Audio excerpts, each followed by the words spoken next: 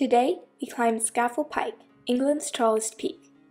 As our first day of hiking in England, it set the stage beautifully and got us extra excited for days to come in the Lake District.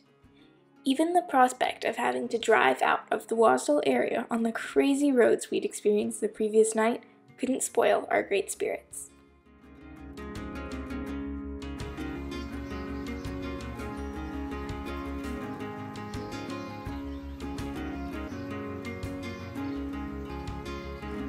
Driving down this road last night at 11:30 in the dark was interesting.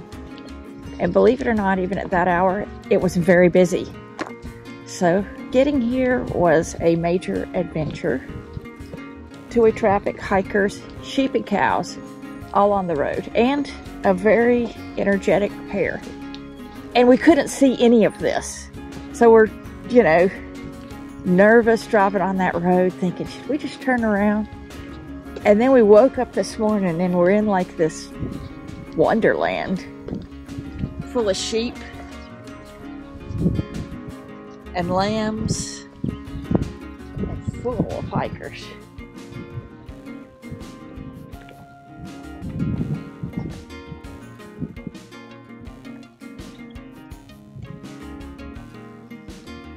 We are in the Lake District of England, and today we're going to be traveling Scafell Pike, which is the tallest mountain in England.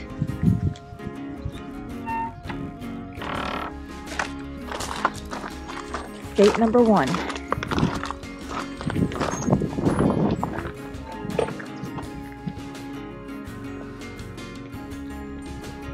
Wow. So it's about a quarter of a mile to get to the trailhead from the Wasdale Head Inn.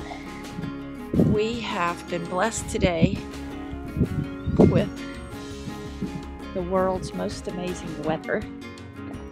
We've gone about a 20th of a mile. Stopped to take pictures of sheep, who I believe are going to be our near constant companions today.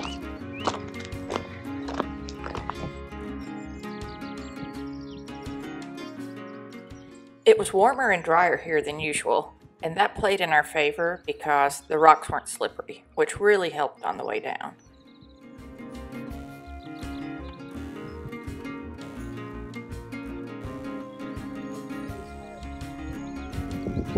You can see the Wasdale Head Inn down there. Stream that runs right behind it. Lake here. Almost fell. And the path that we're on.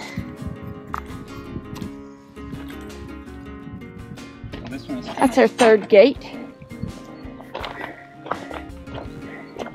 This year's trail's a little more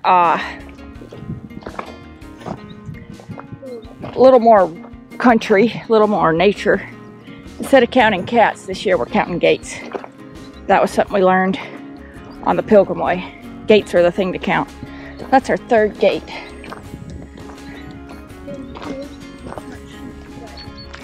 Just a little bit, probably, I don't know. Are you doing the 3 Peak Challenge? Yes, we are. Good luck. Thank you, Ezzy.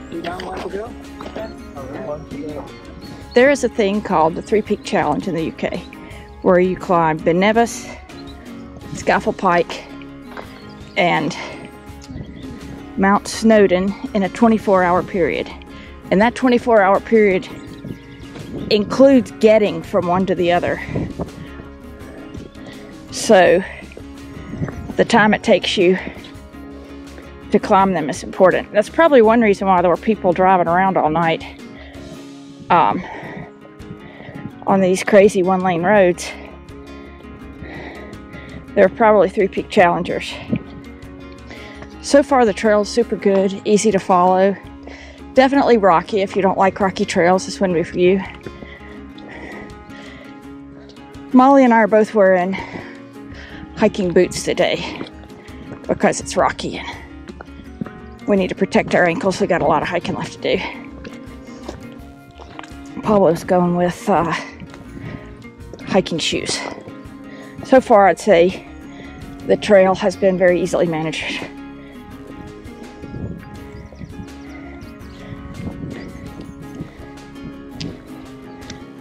Wow.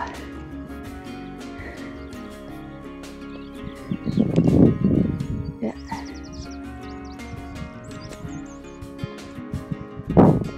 Seem to be attracting bees, so I'm gonna get moving. When you get weather like this, you get a lot of people on the trail. It's okay though, it's not bothering us. Not yet anyway. There's a show-off sheep right there. Right in the middle. Nice, huh? We're at about 1.5 miles into the trail. This section has been a lot more like rocky steps. So, we're still going up, you know. Footing is pretty easy though in this area. I think this part will be easy to get down. Molly and I have been walking for a week already, doing the Camino Inglés. This is Pablo's first day of hills. It takes a few days to get more used to it. I think we're almost halfway.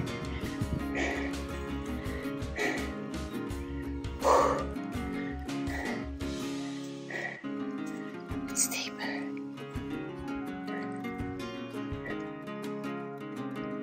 It gives you a feel for how steep it is. Really fun climb. I don't know how fun it'll be going down, but we don't have to hurry. We're at 1.84 miles, about 1,600 feet of altitude, so a little over 500 meters so far.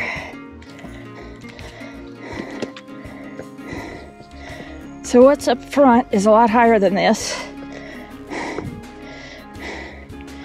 And since we're climbing the tallest mountain in England, I guess we're going at least that high. We are curious how they got these bags of huge rocks up here. There's no way they carried that. I don't know. I'm not gonna lie, this is more fun than I've had in a while. This is a good time. Yeah, I mean, it's... Looks like maybe making steps. Can I get around? Yeah. I'm sweating, I'm breathing hard, but this is awesome. We're at the top of that section that I was pointing to earlier. Tons of sheep up here. And quite a few folks. So it looks like we're gonna go up this kind of easier incline, and then we're gonna go up on a trail behind these guys to get to the top. I don't know if that one over there is the tallest or if it's one of these. It's kind of hard to get a very good perspective when you're up here. But I think it will tell us when we're there somehow. Note to self, these little watermelon gummies. Absolutely wonderful.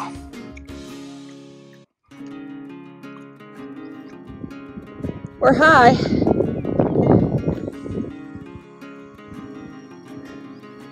But we're not at the highest. It's getting noticeably cooler and breezier up here. Feels really good. The top part is just super rocky. Instead of a trail, you're pretty much just looking for a flat spot. I mean, there is a trail. Like this little part is a clearer trail. A lot of it's just kind of looking for flat spots among the rocks to put your feet. Fairly steep up here. I don't think this is the steepest section we've done. We think that area where people are kind of congregating is probably it. Not certain. I think so. Look at the views. Goodness.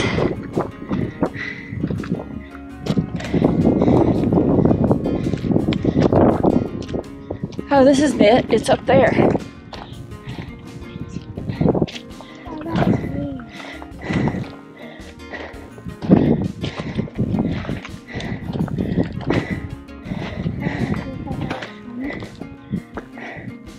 So that's not the tallest. That's the tallest.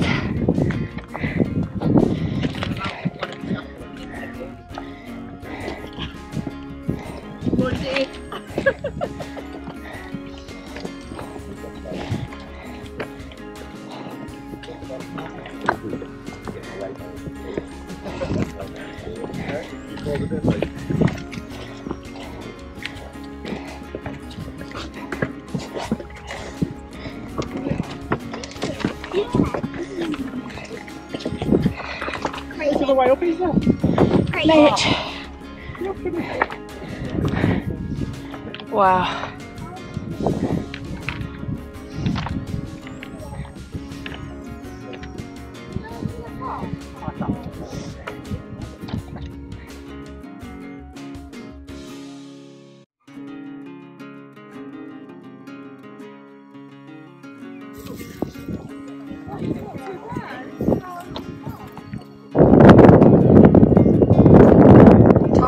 Scafell Pike, tallest mountain in England.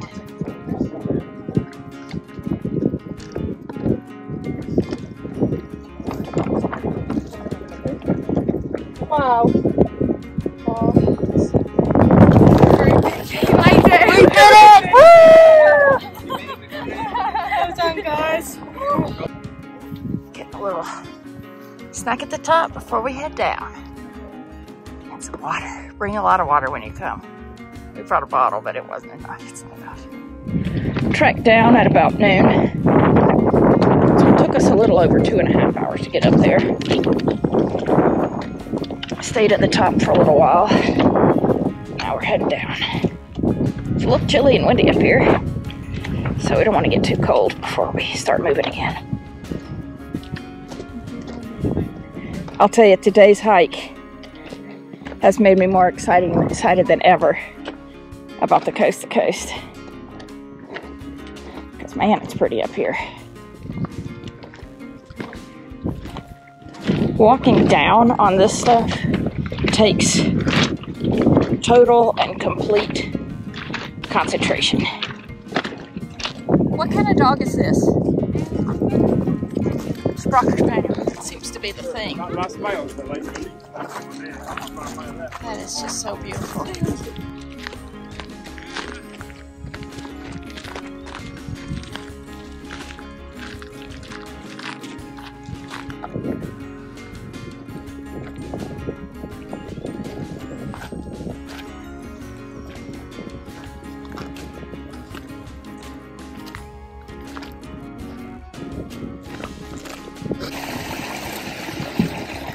So cold. So good. Mountain stream. You can see our end down there. It's like a homing signal. Come, have lunch.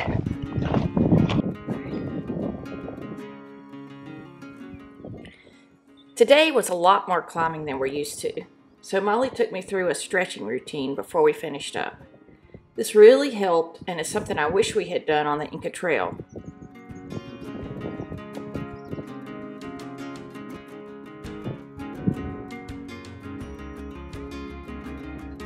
As tall as all of these mountains are, we were taller than those today. We're just talking about, you know, the difficulty of this particular hike. It was pretty strenuous, but nothing. If you're in shape, you can do it. My legs were kind of turning to jelly there at the end of that downhill. Total time it took us from about 9:15 in the morning, including stretching at the end, which we just did, and stopped to take pictures and to catch our breath. quite a bit. It's going to end up having taken us about 5 hours and 15 minutes.